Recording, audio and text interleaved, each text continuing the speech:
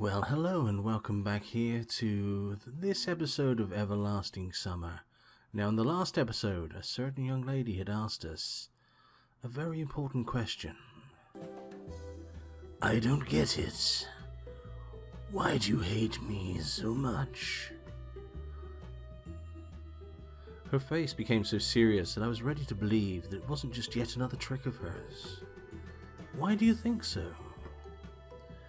I have no idea. That's exactly why I'm asking you. I don't hate you. It's just sometimes you behave like, well, you know. As simple as that, but still true. Like what? I have no idea.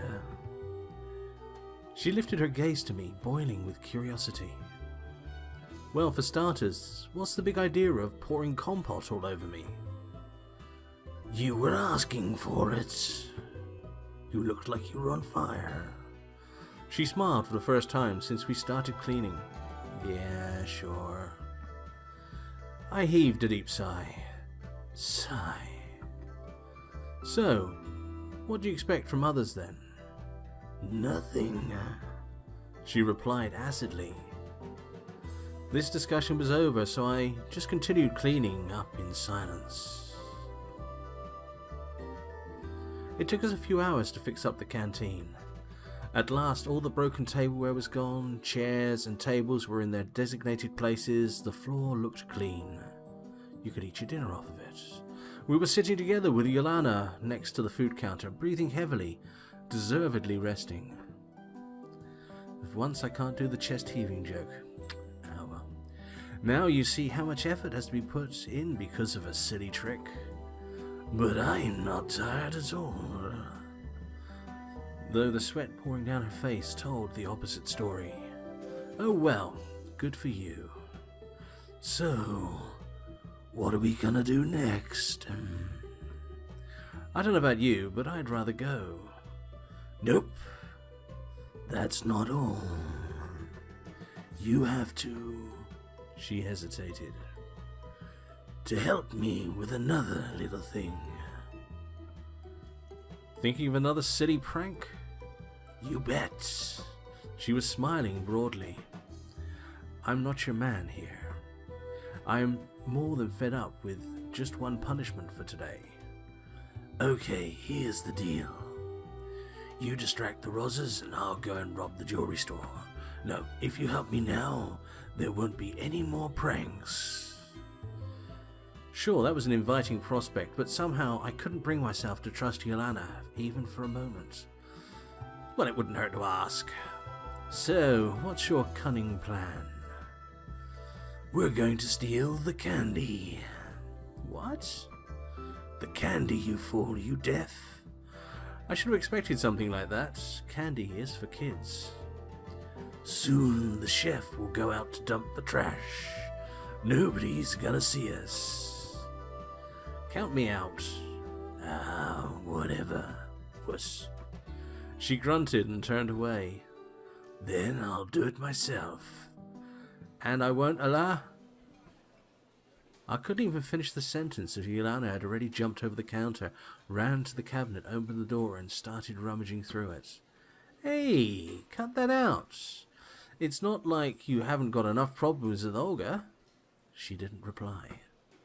You won't get away with just cleaning duty for something like that. Yolana closed the cabinet. She held a huge bag of candy in her hands. Ah, you little... Put it back! She stuck her tongue at me and dashed off through the back door. I couldn't just leave it at that. I darted off in pursuit. Sure, the girl had quite a head start, but I still funneled all my energy into the chase. I won't lose her again! We ran through the square, turned the music club building, and came out into the forest trail. I almost called Yolana. Well, I had to. We're starting to run out of photos. When she stopped, abruptly. I couldn't pull up as sharply, so I crashed into her, sending us sprawling. There was a short earthquake. We rolled onto the grass. Gotcha. Oh dear, don't like where this is going.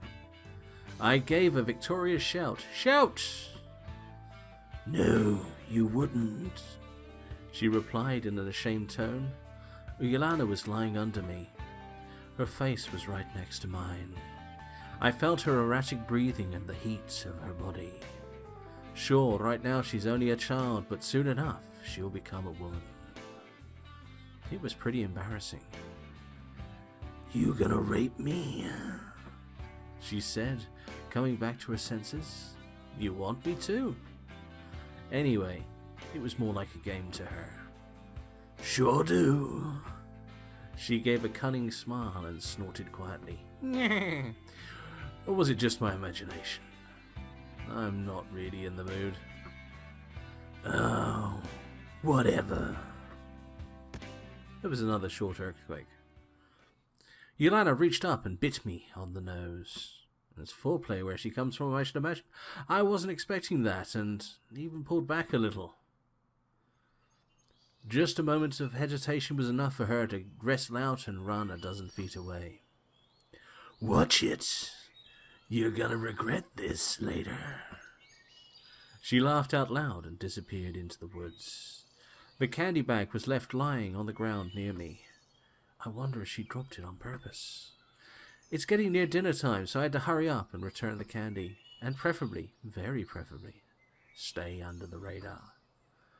Of course, I'll explain the situation. It was Yolanda who'd stolen them, but who's going to believe me? Olga was already waiting for me at the entrance to the canteen. Good job, Semyon. On what? I hid the sweets behind my back. The bag was transparent and too big to put into my pocket. I've tried the "I was just pleased to see you" line already. I was talking about the cleanup. Everything is clean and tidy. Well, yeah. And where is Yolanda? I wish I knew. She'll come soon. Okay then, go and have your dinner. I entered the canteen. To my utter lack of surprise, it was full. Now, I really don't know how to return the bag without being noticed. Sure, I could do it in the evening, but what do I do with it now? I suppose I could sit next to Slavia and just tell her I was pleased to see her. Huh, speak of the devil. Semyon! I turned around. Slavia was in front of me.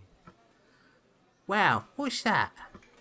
I'm just pleased to see you. She looked at the bag that I didn't manage to hide in time.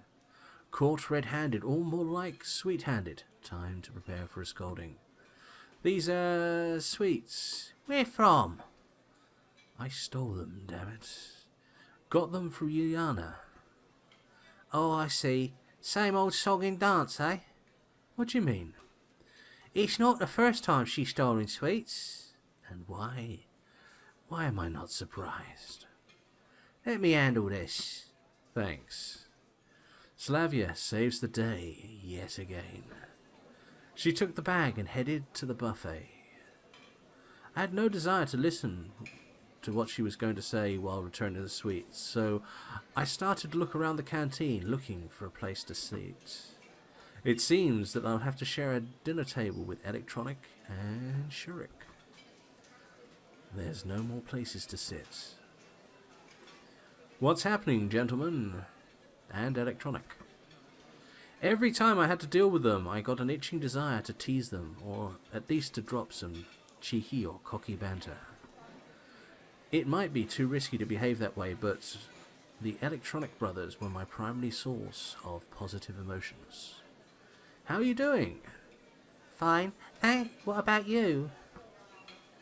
Hits and misses. Did something happen? Lots of stuff. Mind sharing? Nah, some other time maybe. Suit yourself. He made a helpless gesture. We're going to the ball after dinner. I always wanted a ball. Electronic giggled. I know that. Who would you want to ask out? I want to ask Shurik. I haven't thought about it yet. What about you?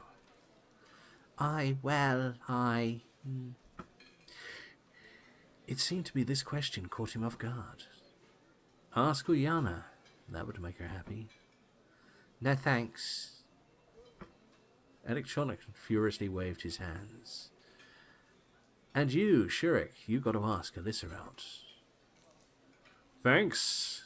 I'll pass. I like my wedding tackle where it is. He looked calmer than his mate. Oh, come on, guys. It'd be fun. And in any case, we've got things to do. We still have to finish the robot. Oh, that's a marvellous idea. Ask your robot out. Can it dance? It can't even walk yet. Shurik probably missed the point completely. In fact, by the look of him, he's probably been missing the point for the last 10 years. Why, it'd be a great demonstration of our achievements in front of the camp. And what would we show to them? Yeah, you're right. They stared at their plates disappointedly. Oh, a double ellipsis. That's a rare sighting. Triple? All the ellipses.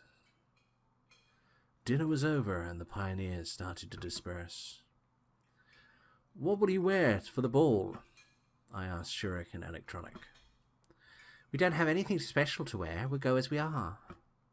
He indicated his pioneer uniform. They don't seem to care about their appearance at all. Well, why should I care then? Wearing my winter clothes wasn't an option. So I'll just go like this. When does it start? After 9 o'clock. Got it. I left the canteen and deeply inhaled the fresh evening air. I remembered those rare dances I used to go to at school. Hesitation, insecurity, even fear. I couldn't dance. I didn't know how to react if someone had invited me. I wouldn't dare to invite someone myself. All in all, I felt pretty uncomfortable about it. And it was even more unpleasant to watch others having fun. It wasn't envy. It was more a disconcerting feeling that people were able to enjoy something so odd for me.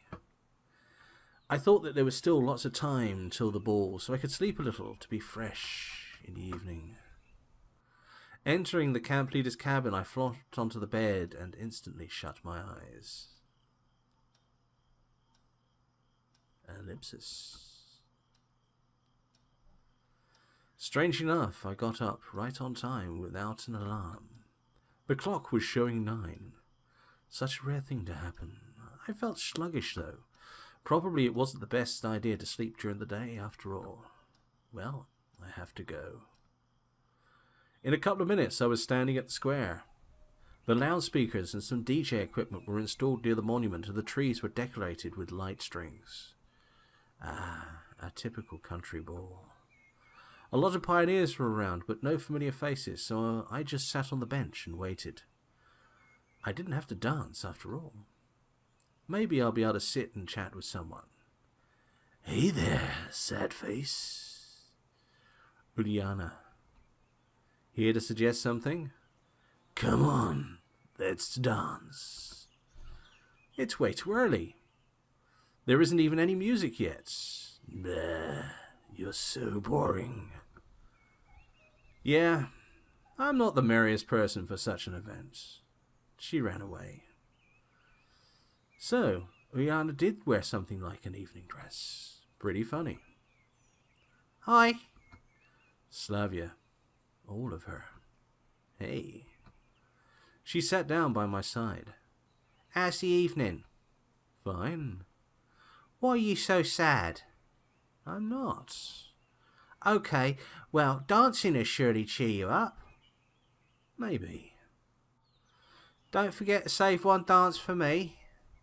She laughed and ran towards the music equipment. The situation was getting serious. I wouldn't be able to sit through the whole dance party. Hi. Lena came closer. Oh, hi, you're here too. Is that such a wonder? Yes. Okay. Gonna light this party up? The joke unexpectedly fell flat. Ellipsis. Elena blushed and looked down. Well, maybe that's not the best idea, setting things on fire. Okay then, I guess I'll... Yeah. She left.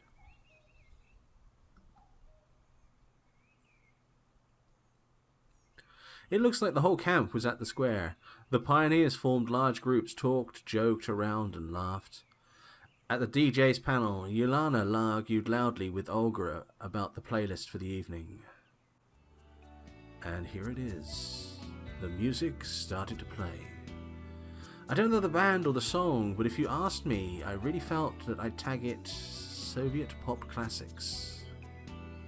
The pioneers just stood there for some time, as if not hearing the music. It's always hard to take the first step, especially if you're pretty sure that you're the only one who would take it.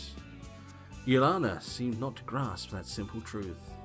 She reached the center of the square with a few bounds and cried out loud, "What are you standing around for?" and started to wiggle ridiculously. Wiggle is the exact word. You couldn't find a better one. It looked so silly and funny that I couldn't resist laughing. She noticed it. "Hey, Semyon." I pretended I couldn't hear her. "Stop pretending. Come over here." I kept ignoring her. The pioneers slowly realized that they weren't too sexy for this party and started to dance. It looked really silly from my point of view, shaking one's arms and legs to the beat of a long-forgotten hits. Come on, get real. Of course, I couldn't dance at all, but this evening couldn't be called a dance either. It could be called an evening, but there you go. "Hey, Semyon, what are you sitting there for? Don't you want to dance?" I was so deep in my thoughts that I hadn't even noticed Slavia. "Not really." "You sure?" She smiled. "Maybe later." Damn, what am I even here for? One more invitation to dance would completely ruin my pride. I started to think of an appropriate excuse to leave and was looking for the moment to do so, but then I saw Lena. She was slowly heading my way. "Maybe we should go." "Where to?" I was so immersed in my thoughts that I didn't really get what she meant. "To the infirmary." "But if you want to stay here and dance..." I doubt she was going to dance. Lena had stood aside the whole evening. "No, I'll pass. Let's go. At least I won't have to stand here like a shy nerd." Seriously, trying to conceal myself in the corner wasn't very pleasant. A bull in a china shop would be more agile than me on the dance floor. I didn't have the slightest intention of dancing in the first place. "Well, should we go to the infirmary?" Lena brought me from my thoughts. We'd been just standing near the canteen for some time. "Yeah, sure, thank you." "What for?" She looked at me in surprise. "Well, for getting me out of there." I shouldn't have told her that dancing was not my thing. It's, you know, so boring there. "Seems to me you don't like dancing." There was not a trace of sarcasm in her truthful, even childish face. Seems that she really doesn't understand. "Yes, don't like it at all. I'm not into it." "Me too. No one ever invites me to dance." Lena blushed and stared at the ground as usual. "Strange." "What's strange?" "Well, that no one ever invites you." "You think so?" Again, she looked at me with an expression of such surprise and a lack of understanding. I got confused and couldn't find what to say in return right away. "Yes, certainly. If I liked dancing, I would have invited you for sure." "Thanks." We didn't say a word for the rest of the way. Lena obviously felt too confused by my awkward compliment and didn't know what topic to choose for a conversation. It was completely dark by the time, and the gloomy building of the infirmary covered the night mist, looking strongly like a haunted house. I felt a strong desire to turn around and walk away without making any noise. I threw a quick glance at Lena and noticed she looked like usual, shy, modest, uncertain, but not in any way scared. It just made me even more uncomfortable. It can't be that she's not scared while I... Suddenly an owl hooted nearby and I shivered. Lena seemed to either not hear it or pay attention to it or just not be scared by it at all. I hardly could believe the third option, but I didn't want to ask her about it, giving away my own fear. I entered the infirmary and found a switch in the dark. Will nurse come later? She won't come. Okay, she won't come. Understood. Wait a second. What do you mean she won't come? Ah, I see. It's not that I'm afraid to be alone with Lena in this isolated room. With a bed. Indoors. Oh yes, indoors. At night. With no one around. And the bed. Only in movies does something happen under such circumstances. It is just that I am with Lena and not with Yelena or Slavia. And it has seriously changed my attitude towards things happening. There are the boxes. She pointed at the messy stack of boxes. There was about a dozen of them. It would take much more than 10 minutes of work. I put one of the boxes on the table before me and started to take out its contents. There were bandages. Lots of little packs of bandages. Here, take this. She gave me a piece of paper. There were some fields and I quickly realized that I should put the name in the left, the description in the middle, if there is one, and the quantity in the right field. It's not a database, but it'll do. I'm still trying to work out what this thing in my hand is with the pointy end that the ink comes out of. The work started in full swing. Simeon? What? I looked at Lena. She stared at me for a couple of moments, seemingly making up her mind to do or say something, but then lowered her gaze again. No, never mind. It was physically hard for me to just sit around not saying a word. However, I didn't dare speak first, not only because I couldn't think of a good topic of conversation, but that I was just feeling shy. This girl could easily be embarrassed by anything. Simeon? Yes. You're counting them all over again. Indeed, I had started to take out and put into the database the bandages I'd already counted. Oh, sorry. She didn't answer. Hey, where are you from? I mean, where did you come from? Meaning, where were you born? I mean, where did you live? That was concise, wasn't it? Well, there's a town not far from here. Not far from here? Where's that? Somewhere. If I told you, I'd have to shoot you. Looks like she doesn't want to talk about it. Is Lena hiding something too? Is it explicable? It is explicable in the case of Olga, but in Lena's case, it's absolutely not like her. Is it a secret? Are you all actually Nazi war criminals hiding here as teenage girls? No, just... So, is it somewhere in the south too? I should have thought of something more original. Every single one of my sudden ideas turned out the wrong way, and this attempt to play spy worked out even worse. And I thought about south just because the only pioneer camp of the Soviet Union I remember was Artek. Yes. Lena hesitated to reply. I couldn't quite tell if she was lying or not. Don't you like it here? I wonder what part of what I said made her think so. Absolutely not. I like it here. My false friendliness sounded very insincere, grating upon the ears. What about you? I like it. It's so calm here. There are lots of books in the library. And the people are nice.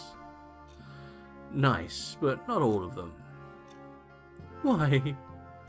Did I really say that last bit out loud? Turns out I did. Well, you know, Yelena, for example, she's like an Energizer battery with a completely unbalanced point of power application. Oh god, he's a nerd. Battery? What?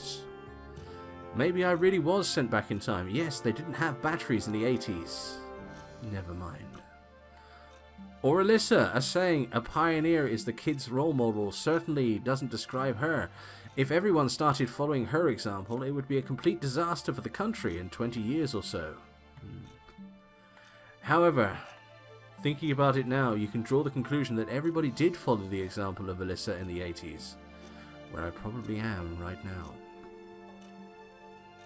She's not like that, actually. Not like that? Not like what? Not like what you said about her, whatever that was. To begin with, I hadn't said anything. I just stated the fact that she's not the best example to follow. Well, maybe. Sounds like you know her well enough. Probably. We did escape here in 1947. Oh, sorry, I shouldn't have said that. I asked the question only to keep the conversation going and didn't expect an answer like that, especially the 1947 bit. Alyssa and Lena were so different, the idea that they could be close was unbelievable to me. We came from the same town. As if she had foreseen my question. We have common friends, even though Alyssa is 1 year older. Okay, it's a little bit strange. Oh, not like that, I'm just surprised. Everyone gets surprised. Lena smiled a bit. I took the second box. Analginum, activated charcoal, analginum, activated charcoal, Uncle Tom Cobley, saline solution, potassium permanganate, futuracillum, amalgamum. Lena always spoke in simple sentences, apart from that one. How can I communicate with her if every conversation turns into a monologue or just an awkward silence? I wasn't quite satisfied with the state of things. Sometimes it looked like she was hiding something behind her mask of shyness, but what? You know, I read a book not long ago. Do you like science fiction? Not much. Damn, another failure. Well, if you don't like it, then what books do you like? Different kinds. The conversation wasn't going smoothly and I had to turn it off for the better. Who knows why, but I thought about that dance again.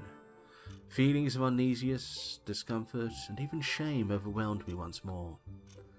It looks like I'm not that different from Lena when it comes to such things. I am shy and afraid of things I don't understand or can't do.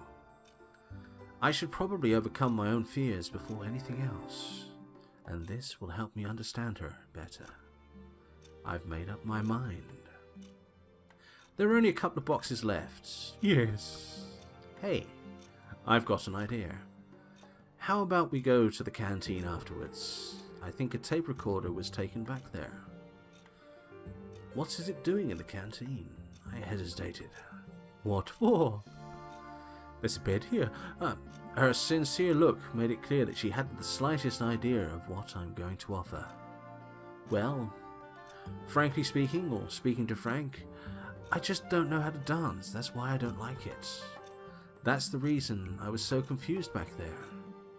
Maybe I could thank you by dancing with you. But I like my feet the way they are. She stopped sorting out the medicine for a moment, blushed, and looked right into my eyes. I got a bit stubborn. It really was a stupid idea. It's okay if you don't want to. I don't insist. What if somebody sees us? I certainly didn't think about that.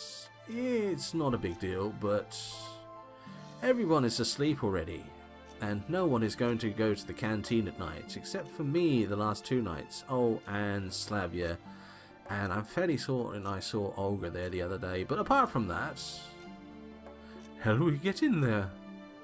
I should have thought about it beforehand. Well, I did have Slavia's keys, but I didn't want to mention them. Someone could get the wrong idea about me stealing them. That moment I regretted that I still didn't get my cell phone from the leader's room. Anyway, I had to say something to get her away from this awkward topic. What kind of music do you like? Different kinds. I'm not really into it. Then let's imagine it's playing now. I mean that we hear it playing. How's that? Like it plays in your head. I still remembered the melody the pioneers were dancing to. The music and words were really clear in my memory. I'm not sure I can do it. You can just try. Probably. I've got her consent. In Lena's case, that probably can be considered yes. We silently sorted medical supplies for the rest of that time, writing down their names and quantities. I should pay more attention to every word I say after such luck. I stayed silent most of the time though. Soon we finished the last box. I gave Lena the filled-in list and started to stare at her like I saw Bigfoot riding a unicycle while juggling piglets. And what a pair of piglets they were. It was amazing, frightening, and above all mesmerizing. She suddenly broke out laughing. What? That look of yours. What about it? It's just funny. Really? Yes. So where are we going to go? Where? Her last words unsettled me. I completely forgot what we were talking about. Frankly speaking, I had completely left this world for a moment. Well, you know, to dance. Lena blushed right away, and her face took a strange expression of shyness, uneasiness, and fear. Ah, yeah, sorry, I was just lost in thought. Let's go to the pier. I don't know why I chose that place. Maybe because you could run into a pioneer at the square in the residential area or near the canteen, but not on the pier. Only vampires, but not pioneers. That's what I thought, at least. I was only guessing about the vampires. Or maybe because the large, bright moon reflecting on the water in the night. And it's a full moon today. I don't know how, but this solution just offered itself. If you don't like it, then we can... No, that's a really nice place. Nobody will see us there. Lena locked the door and we made our way to the pier. Night fell on the sleeping camp. Shall we follow the road? Why? It will be faster through the forest. There is a nice path there. It's dark there. Are you afraid? Not really. If you don't want to. Okay. But can I? Ooh, squishy moment. Without thinking, she grabbed onto my arm. Is it okay with you? Yeah. Now it was my turn to blush. Of course, said the man with no eyes. We walked through the forest. It was hardly a forest, though, more like a small grove between the camp and the pier. About 100 meters long. I would never think that there would be anything to be afraid of, or even on my own. But it just seemed like Lena's fear was contagious. Incidentally, for our American viewers, 100 meters is about the same as 4,276 miles. The branches swayed over us. I shuddered, and Lena clung onto my arm even more strongly. Don't be afraid. It must be a squirrel. No, I'm pretty sure it's an arm. Yeah. We reached the pier.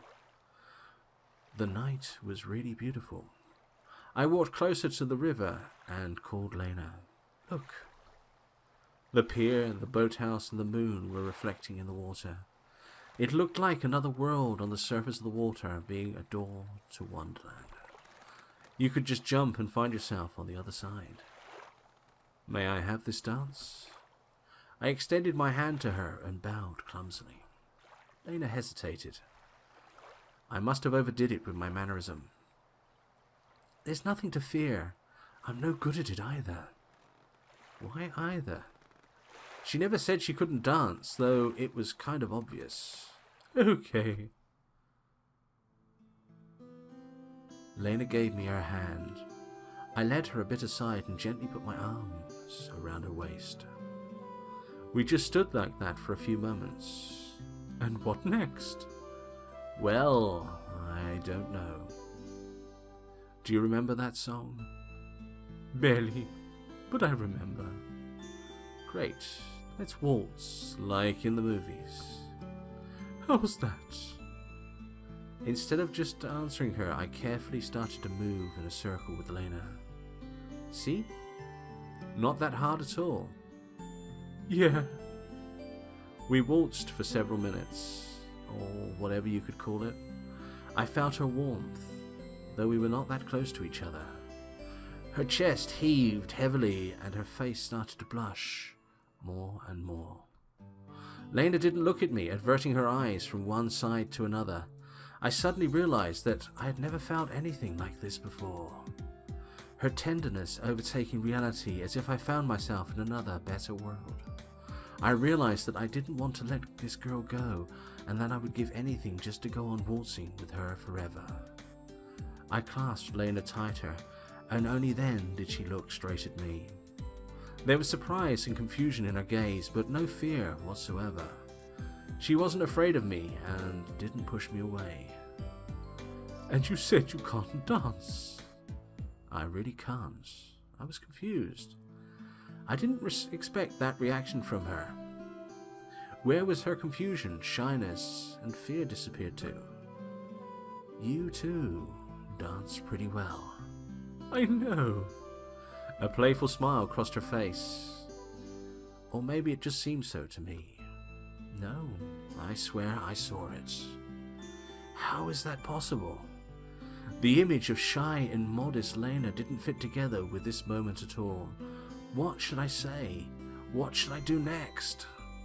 I could only keep on waltzing with her in this dance, which was getting stranger with every passing minute. Semyon! Semyon, where are you? And with that, I think we're going to call it an episode. I'm sorry that went on a bit longer than it should have, but I just wanted to see where they were going to go, and look, she's so cute. So anyway, until the next time, I've been Simon Parsons. I've been Olga. This has been Everlasting Summer. Thank you, and good night.